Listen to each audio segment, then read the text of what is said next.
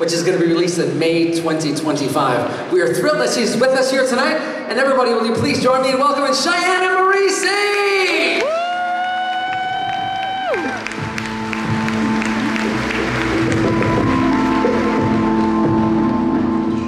Tanse, everybody. My name is Cheyenne Marie Sage, and I'm very happy to be here today. I just want to thank you all for being here and helping to support Indspire.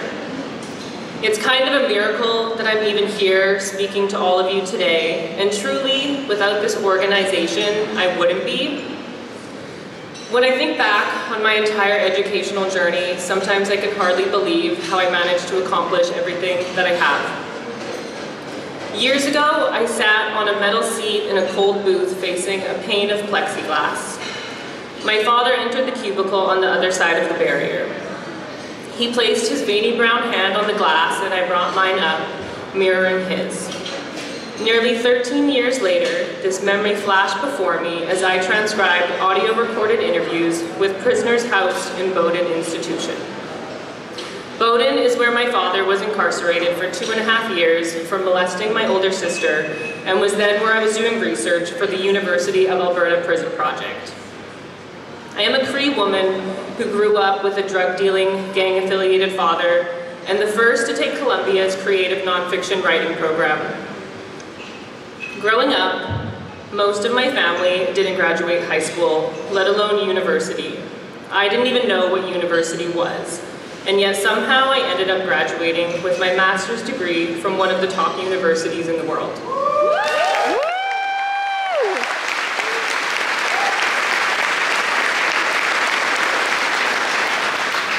I was always an intelligent young girl, but because of all the difficulties I experienced at a very young age, I ended up turning to drugs and alcohol as a way to cope, which resulted in me getting expelled from high school in grade 11.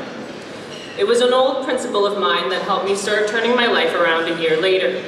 I owe a lot in my life to certain adults that refused to give up on me, my mother being at the forefront, who's here tonight.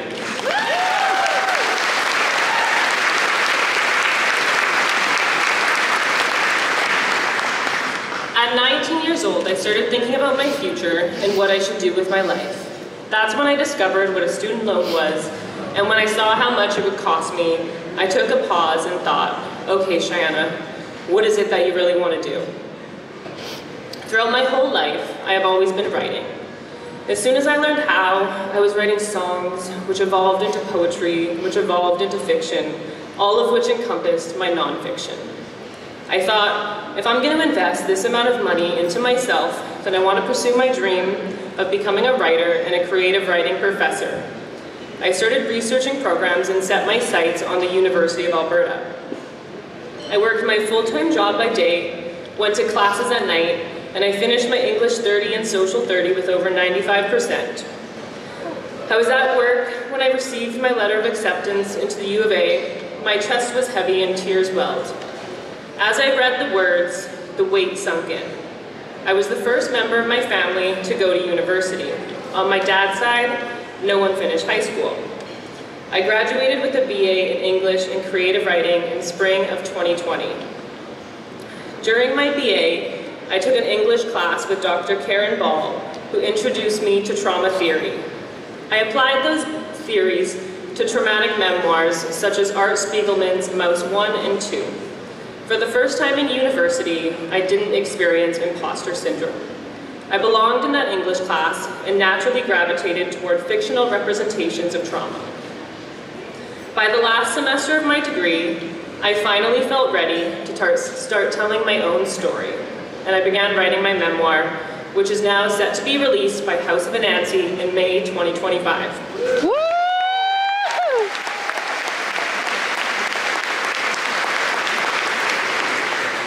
Trauma defined my childhood, and creative writing has given me an outlet to work through and express those experiences.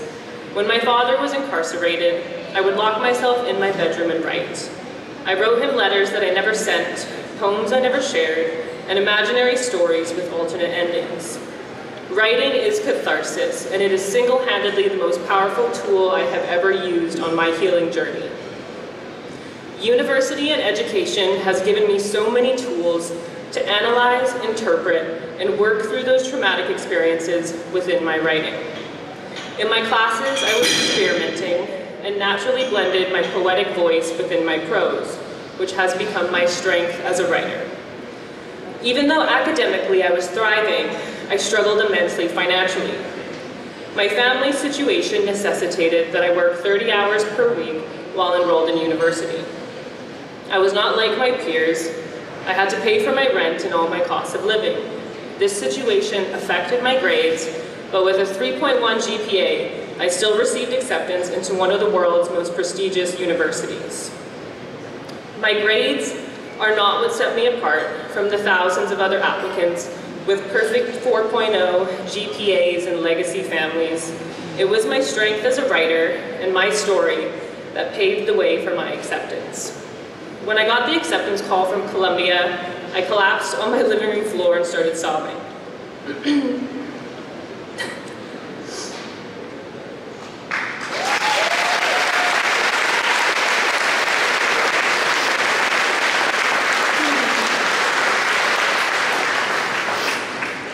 It was as if years of everything I had been carrying all came off of me at once. How did I, Cheyenne Marie Sage, just a girl from the hood in Edmonton, daughter of a drug dealer, make it to where I am now? I knocked on some doors and they opened, but how on earth would I be able to pay for it? It's a fallacy that Indigenous people get all their education paid for. I'm a registered member of Louisville Nation, but they operate on a lottery system, and I was never chosen to receive funding throughout my university career. Even amidst all the financial insecurity I faced and racking up thousands of dollars in student debt, I still knew that I was on the right path. I was doing what I had to do to reach my goals and dreams. I could feel it in every ounce of my bones that I was meant to take that program. I started researching all the options for funding for students studying outside of Canada, and the options were and are limited. That's how I discovered Indspire. It's one of the only organizations that will provide funding if you are studying outside of Canada. This is an initiative that changed my life and allowed me to pursue my education at my dream school.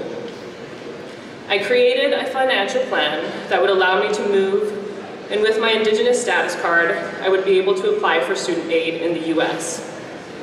But when I was at the border, I was detained by border police for over 5 hours, interrogating me about my entire family lineage. They told me I needed a blood quantum letter in order to be admitted under the J Treaty. And in Canada, most tribes do not offer those. They're considered very antiquated and barbaric. But in the US, on all of their status cards, they have their blood quantum. So the police refused to admit me on my status card, and instead I had to enter the country as an F1 student, which meant that my plans of working and paying for my rent while in the country would not work. It meant I did not qualify to apply for US student aid. So there I was, arriving in New York City for the first time, by myself, after having sold all of my possessions, 2 suitcases to my name, equally as excited as I was stressed. When the funding from Indspire came through, I was sitting in Central Park on a bench, watching a flock of ducks pecking at some grass. I had $100 in my bank account and no idea how I was going to be able to feed myself or pay my rent for the next few weeks. Indspire literally fed me, paid for my rent, and allowed me room to breathe while I was working hard that first year at Columbia. And even still, I only had just enough to get by. Even though I was facing extreme financial and food insecurity that first year of the program, I still managed to become the social media manager for the Columbia Journal, taught at Children of Promise, a place where most of their children, all of their parents are incarcerated. I was on the reading board for the Incarcerated Writers Initiative and was writing thousands of words every day towards my memoir. By the second year of the program, I became the director of the Incarcerated Writers Initiative. I was the social media manager for the Columbia Fitness Center. I started writing for the Huffington Post, landed an agent, and was at the top of my class.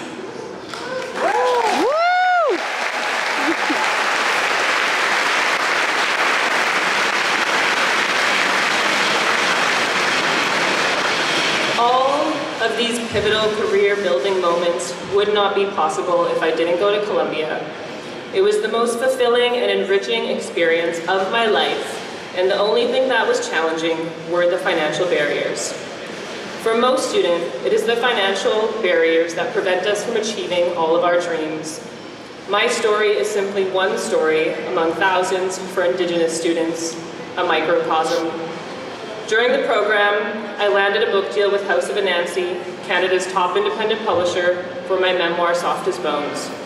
I also fell in love with screenwriting and was able to take TV writing courses, which have impacted the career I envisioned for myself moving forward. I wrote 70,000 words toward my memoir. I wrote a TV pilot and accomplished every single one of my goals I set for myself before entering the program.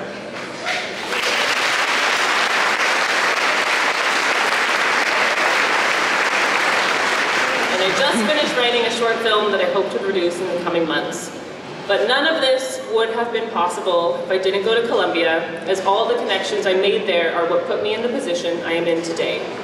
And if it wasn't for Indspire, I never would have been able to attend Columbia. Indspire changed my life, and I wouldn't have my book deal without their financial support while I was working on it. I am simply a girl who had every odd and obstacle stacked against her, but an unnatural will and refusal to crumble under pressure. I know in my heart that there are thousands of Cheyennas out there who are destined to accomplish, inspire, and share their perspectives in this world, but the reality is that we just need a little bit of help along the way. Your being here tonight tells me that you're committed to giving that life-changing help.